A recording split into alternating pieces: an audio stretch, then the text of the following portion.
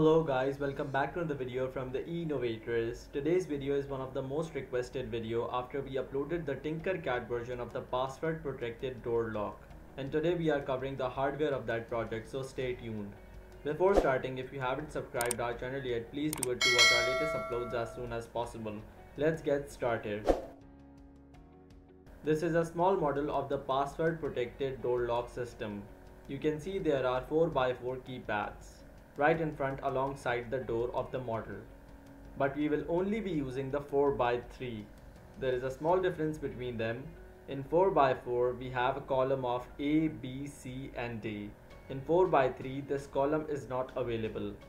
Moreover, in this circuit we need an Arduino, some jumper wires, a servo motor, LCD of 6x12 and a 9 volts battery. And most importantly, we need a 10 kilo ohms potentiometer and a 220 ohms resistor to control the brightness of the LCD. Let's move towards the building process. To control the brightness of the LCD, we need to connect one terminal of the 220 ohm resistor to either side pin of the 10 kilo ohms resistor.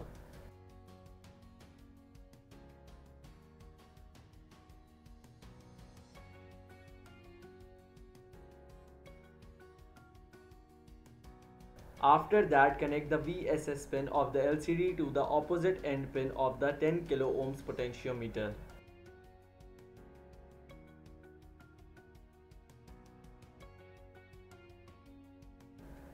This end of the potentiometer is also connected to the ground pin of the Arduino.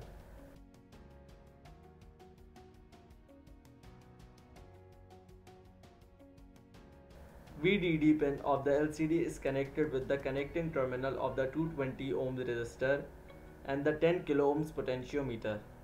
This pointer is also connected with the 5 volts pin of the Arduino.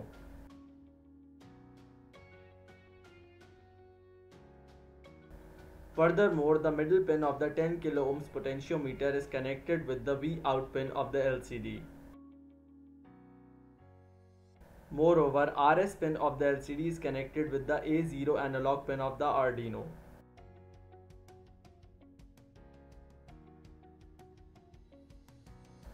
RW pin of the LCD is connected with the ground pin of the Arduino.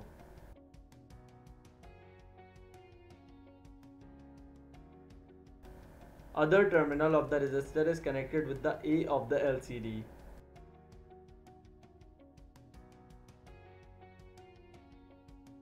E pin of the LCD is connected with the A1 pin of the Arduino.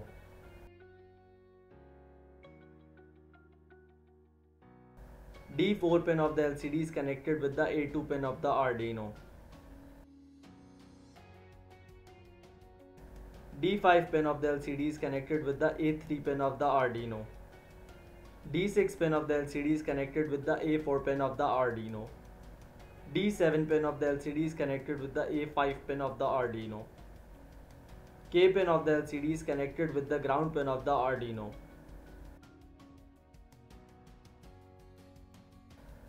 After you are done with it, let's start the wiring of the keypad. We use the 147 column, and in this circuit we are not using the A, B, C, D column, so we aren't connecting any jumper wires from those pins.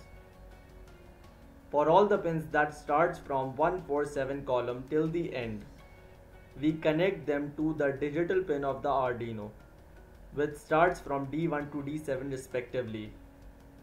Now it's time for the connection of the servo motor. First, let's discuss the colors of the wires and what do they represent.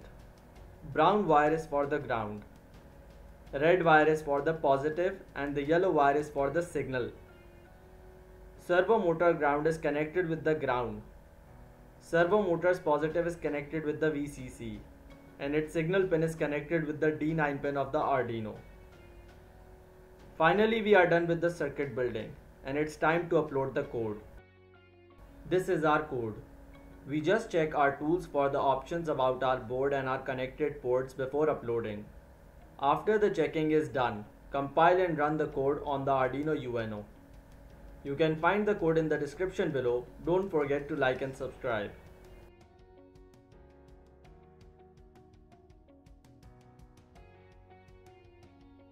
After uploading the code on the Arduino, we have to connect the 9 volts battery for the supply of the Arduino and the rest of the circuit.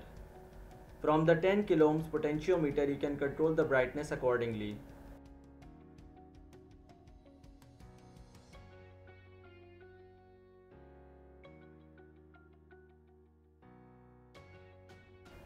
Let's check the working. Firstly, the LED screen asks us to enter the password, which is basically stored in the program for the verification. As we input 123321 the password, LCD immediately replies as door is open.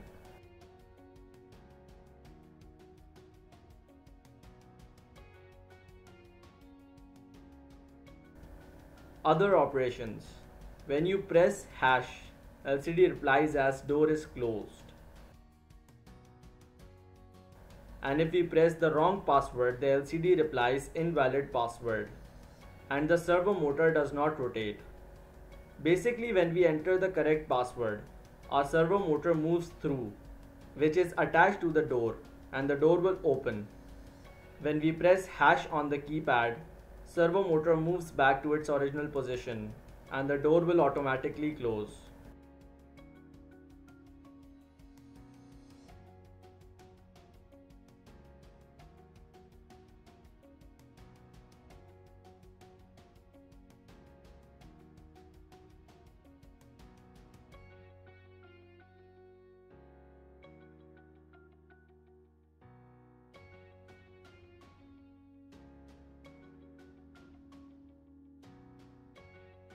So guys, that's it for today. I hope you guys liked the video. If you did, please hit the thumbs up and also subscribe our channel to watch our latest uploads as soon as possible.